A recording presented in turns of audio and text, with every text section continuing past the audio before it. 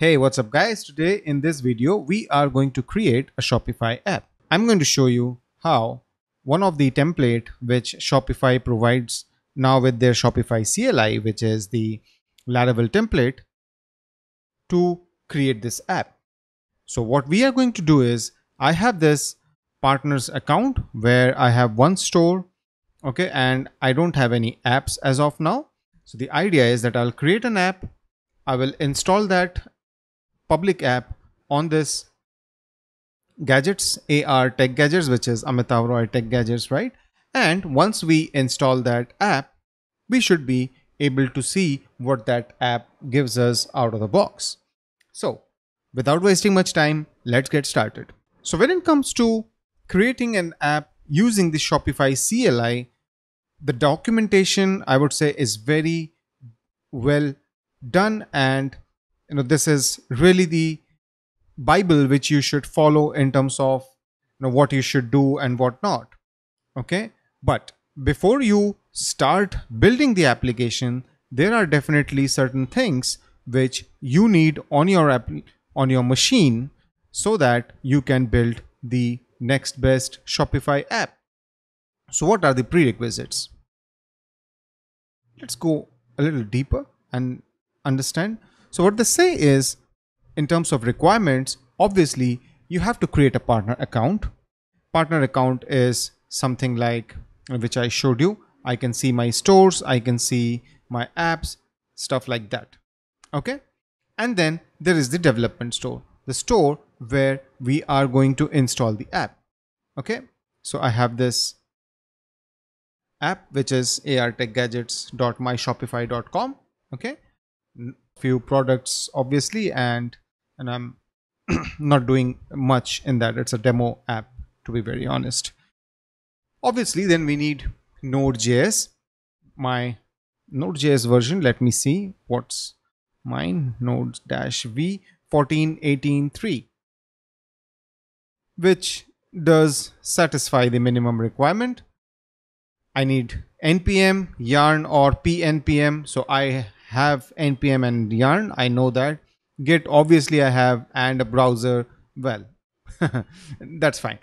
So when we want to create an app, the first thing is obviously to understand which template we are going to use.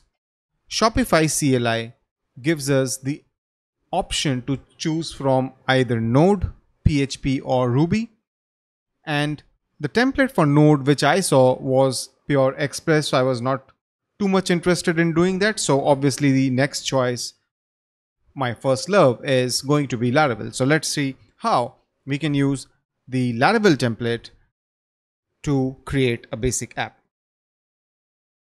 So apart from this, all these requirements, I have also installed Shopify, the CLI, okay, which Shopify.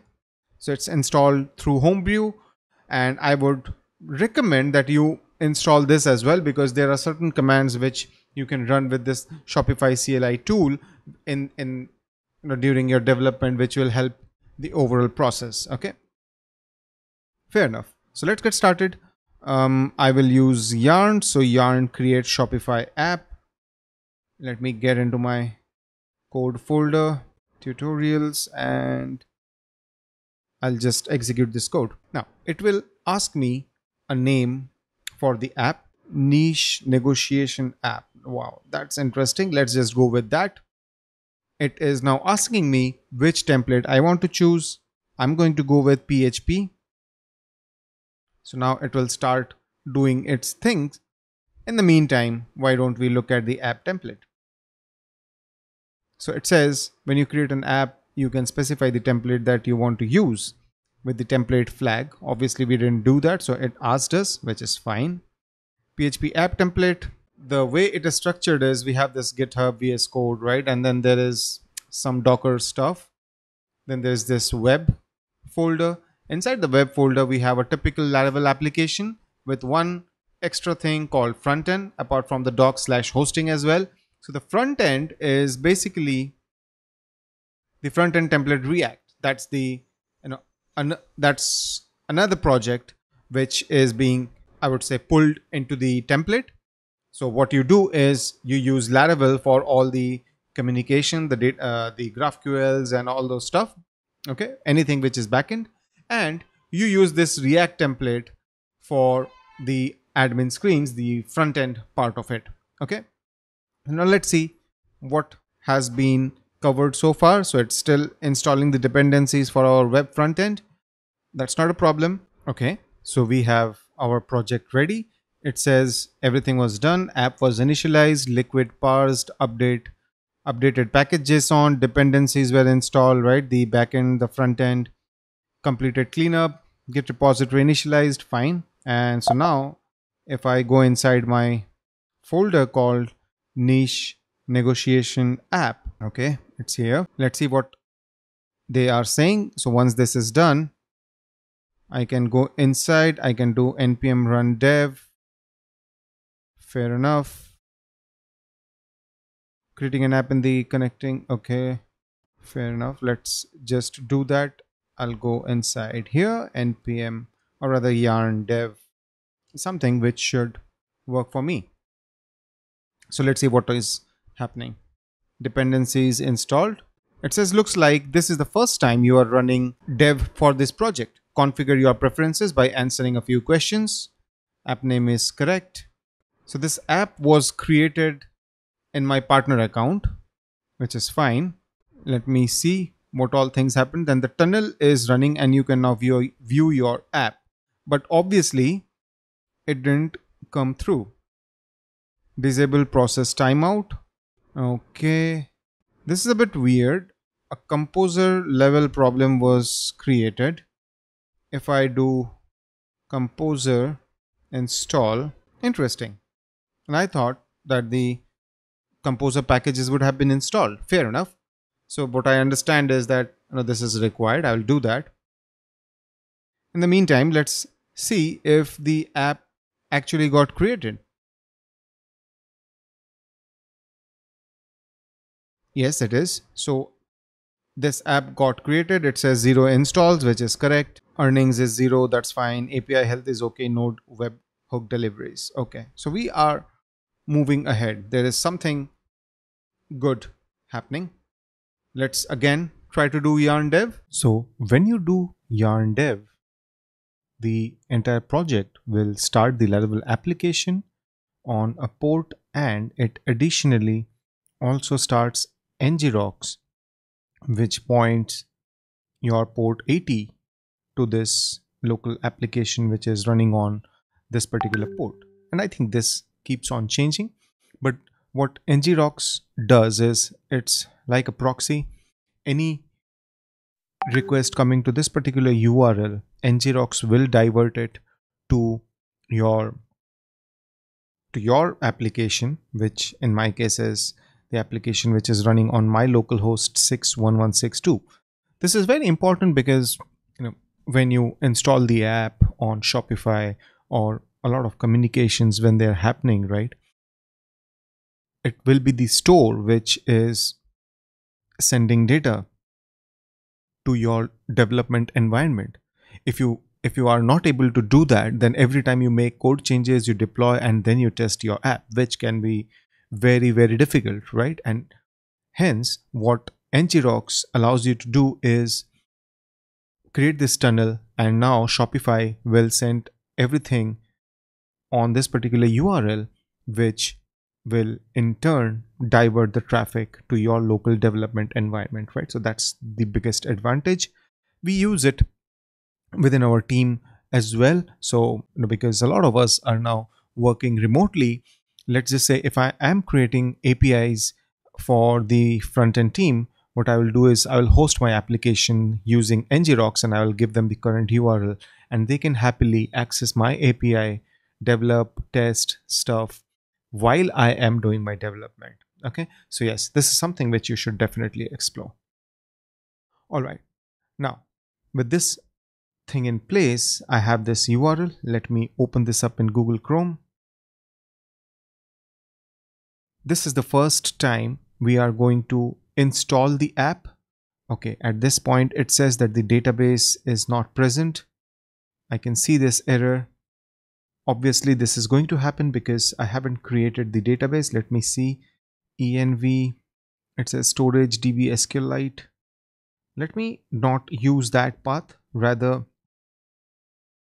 I mean, people have different opinions. What I would say is I'll use this path. So database db underscore database env, if it is not present, it is going to use this particular file. So I will do that.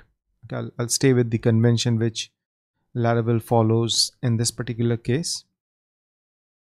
Right, now let me do PHP artisan. Okay, I'll need to get inside the web folder. Sorry, PHP artisan migrate. Okay, this is done. So now with the files in, rather the tables in place, right, I can see Shopify PHP app. That is my app name, and it says install niche negotiation app, and that is going to happen in the AR tech gadgets, which is correct. I only have one store, right? So it automatically detected it. There are some more information, for example, the contact informations and stuff like that is taking permissions for products and collections. It can edit it, which is fine. Let's just go ahead with it. Couldn't find current session ID in the cookies, which is okay. Let me now remove this and try to see what happens. Okay, this doesn't work. Let me go to my Shopify admin panel. This is my app. It generally gives that error. I have seen that, so not a problem. If it can now redirect me to that page, then we are basically doing fine. Right. So now, as you can see, I'm inside the admin panel. So artechgadgets.myshopify.com admin slash app slash, this is some ID. Okay, and this is the app which I have. How do I know that? Well, if you go inside the front end folder, go to the page index.jsx. Nice work on building a Shopify app. Your app is ready to explore. So yes, this is what we are looking at. Now what this app additionally allows us to do is create 10 products, or rather 5 products. So I can see this is saying that I have already 10 products in my catalog, which is kind of correct. And if you click on populate 5, right, it waits for some time. There was an error creating product. Okay, I think this has something to do with the permissions. Let me still look at the logs.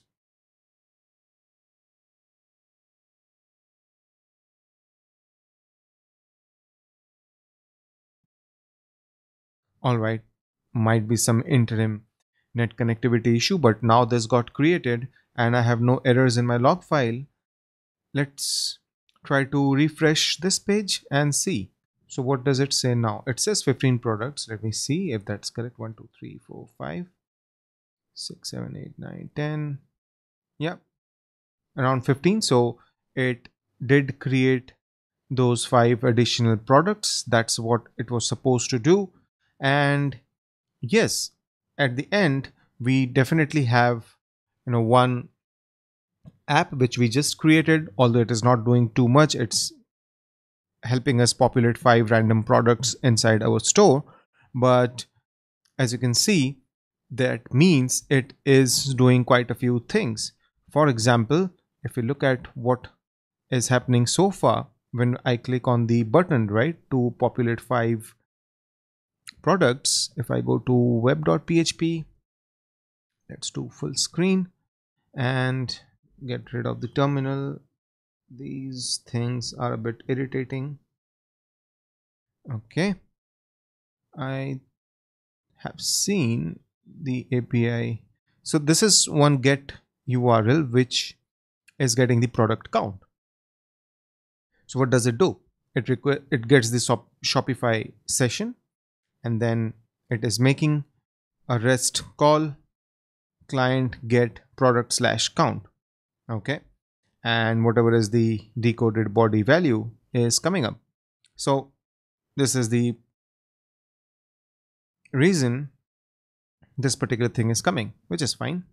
And then in this URL, which is api/product/create, we are trying to create 5 products, right? So product creator, call, session, and 5. I can do 10 as well, I think, and it will create those many products. What does the call function do? It is making a GraphQL query. I am sure this is going to be a mutation where it takes the shop, gets the access token, the GraphQL client is created, and then create product mutation is called, variables.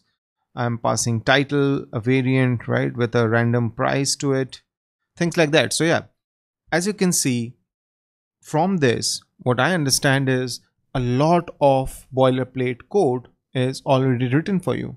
For example, you are getting this mutation query through this particular package.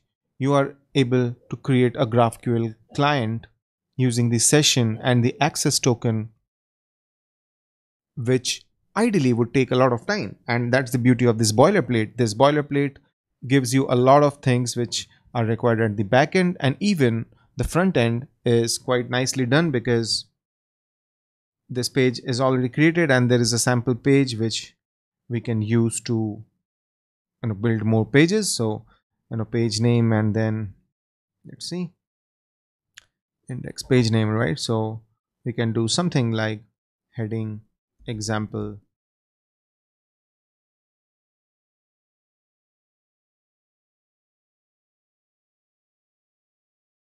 and right, it automatically reloaded itself. So hot reloading and everything is in place, and that's, I would say, pretty awesome because it is saving us so much time. Okay, so yes, that's what the basic scaffolding is for Shopify. We have created an app. This app is able to talk to our store. It is able to create 5 random products inside our store, right? And we have some boilerplate code which we can use to add more functionalities. We have a basic template screen. So yeah, this is a great starting point. So yes guys, I think this app, right, and whatever we are getting with this Shopify CLI template, right, this is really a very good starting point.